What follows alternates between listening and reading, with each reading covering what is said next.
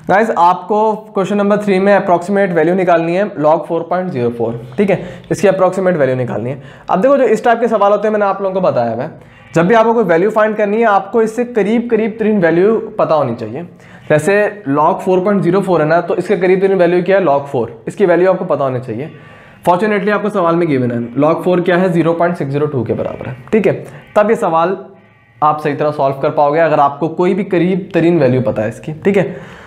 अब आप लेट कर लो, जैसे हमने कोसाइन के फंक्शन में किया था y equal to log base 10 into x, ठीक है, और इसको इक्वेशन नंबर 1 बोल दो। आप डिफरेंशिएट कर दो 1 को both side with respect to x कर दोगे आप। अब देखो मैंने आप लोगों को अभी तक नहीं बताया कि जो कॉमन लोगैरिथम है उसके डिफरेंशिएशन कैसे हम करते हैं। मैंने आप लोगों को जो बताया है वो नेचुरल लॉग का बताया है ln का, ठीक है।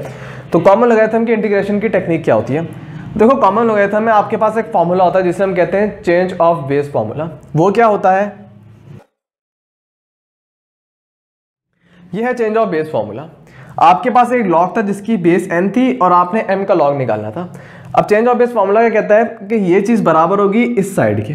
ये वाली साइड कैसे आई कि सबसे पहले आप न्यूमरेटर में लिख दो लॉग और बेस चेंज कर दो। बेस मैंने क्या रख दी? a रख दी, बेस a। उसके बाद जो पहली क्वांटिटी इधर जो क्वांटिटी थी वो मैंने लिख दी। उसके बाद बेस जो मैंने चेंज की थी नीचे भी वही बेस रहेगी और दूसरी क्वांटिटी n जो थी जो इस लोगैरिथम की बेस थी वो मैंने इस तरह लिख दिया। तो ये पूरी चीज इसके बराबर होती है और ये बहुत इंपॉर्टेंट फॉर्मूला है और बहुत यूजफुल फॉर्मूला है। इसकी एप्लीकेशन क्या हो सकती है? आप देखो कैलकुलेटर में आप लॉग की वैल्यू जो भी निकालोगे, लेट से 4 की वैल्यू निकालो, तो ये आपके कैलकुलेटर में कॉमन लोगैरिथम पहले से ही बाय बिल्ट इन है। आप कभी भी log 3 4 की वैल्यू नहीं निकाल सकते। लॉग जिसकी बेस 3 हो इसकी वैल्यू आप कैलकुलेटर से नहीं निकाल सकते, ठीक है, डायरेक्ट। अब आपको चेंज ऑफ बेस फॉर्मूले से इसकी वैल्यू आप निकाल सकते हो। कैसे निकालोगे? आप इसकी बेस चेंज कर दो, इसकी बेस आप क्या कर दो? ई कर दो, मतलब नेचुरल लॉग बना दो इसे। इसकी बेस किस तरह चेंज कर दोगे? लॉग ई बेस कर दो, उसके बाद नीचे भी इसकी बेस ई होगी और जो बेस इसकी थी वो इधर लिख दोगे। अब क्या आपका फॉर्मूला बन गया ln 4 इंटू ln 3। तो ln 4 डिवाइडेड बाय ln 3 बराबर होगा log 4 और जिसकी बेस होगी 3 के, ठीक है। तो आप डायरेक्ट कैलकुलेटर में निकाल नहीं सकते, लेकिन चेंज ऑफ बेस फॉर्मूला से आप अब वैल्यू निकाल सकते हो लोगैरिथम 4 की जिसकी बेस आपके पास 3 है, ठीक है। तो चेंज ऑफ बेस फॉर्मूला बहुत जरूरी होता है, बहुत इंपॉर्टेंट है, आपको पता भी होना चाहिए। अब जब भी कॉमन लोगैरिथम आएगा आप उसकी डिफरेंशिएशन ऐसी करोगे। कैसे?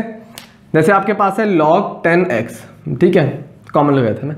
आप क्या कर दो? इसकी बेस कर दो e, ठीक है। चेंज ऑफ बेस फॉर्मूले से आप क्या कर दो? इसकी बेस e कर दो, तो log e और पहले x लिख दो डिवाइडेड बाय log e, उसके बाद इसकी बेस क्या थी 10, आप इस तरह लिख दो, ठीक है।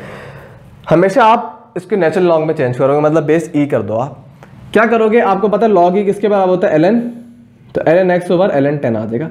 अब देखो 1 ओवर ln 10 ये तो आपके पास कॉन्स्टेंट है, मतलब कोफिशिएंट है, आप साइड पे कर दोगे। ln x की डिफरेंशिएशन करोगे, ln x की डिफरेंशिएशन क्या होगी? इसका डेरिवेटिव क्या आ जाएगा? 1 ओवर x आ जाएगा आपके पास। तो 1 ओवर x ln 10 डेरिवेटिव आ गया log 10 x का, ठीक है। उसके बाद 1 ओवर ln 10 किसके बराबर होगा? 0.4342। ये आप कैलकुलेटर से फाइंड कर लेना, आपके पास ये इक्वेशन आ जाएगी। अब देखो वही बात, आप x लेट कर लो 4 के बराबर, क्योंकि आपको log 4 की वैल्यू पता है। 4 के बाद ऐड कर लो और जो चेंज है वो कितना होगा? 0.04 ऐड कर दो आप इसके अंदर। अब जो भी आपने x लेट किया 4, आप सबसे पहले किस में पुट कर दो? आप 1 में पुट कर दो, आपको वैल्यू पता है 0.602 गिवन है सवाल में। उसके बाद x की वैल्यू 4 जो है वो पुट कर दो इक्वेशन नंबर 2 में, तो आपके पास सॉल्व करोगे तो dy/dx की वैल्यू क्या आ गई? 0.1086 आ गई आपके पास।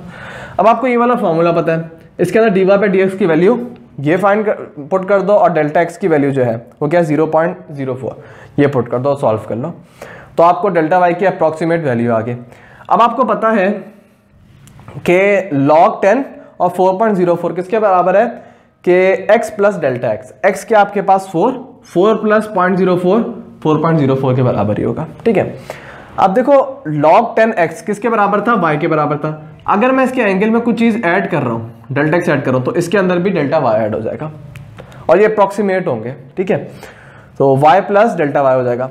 तो ये वाली साइड पूरी अप्रॉक्सीमेटली बराबर होगी इस वाली साइड के।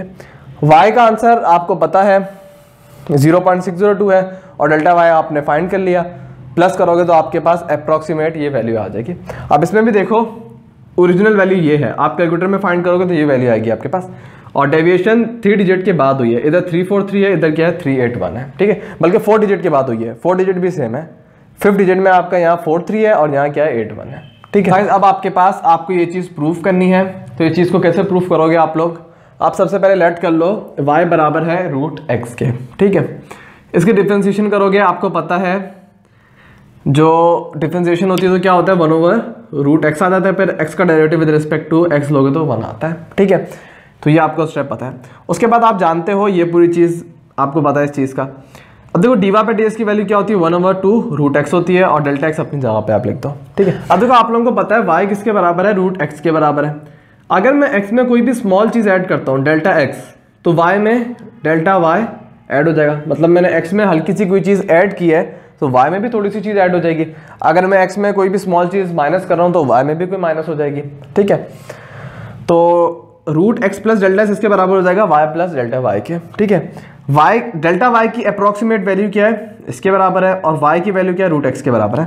तो अब आप अप्रॉक्सीमेट का साइन डाल दो क्योंकि आपने डेल्टा y की वैल्यू अप्रॉक्सीमेट डाली है, ठीक है। तो √x plus delta x approximately equal to √x plus 1/2√x into delta x, ठीक है। अब देखो ये वाला सवाल जो है वो आपके पेपर के पॉइंट ऑफ व्यू से बहुत इंपॉर्टेंट है, पेपर में बहुत दफ़ा आता है। ये चीज़ तो सेम होती है, इस वैल्यू में वो चेंज कर देते हैं, कुछ भी दे सकते हैं वो लोग, ठीक है। अब देखो आपके पास है 4.1, अब इसकी करीब तरीन वैल्यू 4.1 की क्या होगी? 4। तो 4.1 को ब्रेक कर दो 4 प्लस 0.1 में। फॉर्मूला आपको पूरा पता है कि सबसे पहले 4 लिखो, मतलब x की जगह 4 है ना, तो 4 लिख दो, फिर 1/2√4 आ जाएगा, और डेल्टा x क्या आपके पास यहाँ 0.1, तो आपने 0.1 लिख दिया, ठीक है। √4 क्या होता है? 2 मल्टीप्लाई 2 4 हो जाएगा। इसको सॉल्व करोगे तो आपके पास अप्रॉक्सीमेट वैल्यू आ जाएगी √4.1 की 2.025।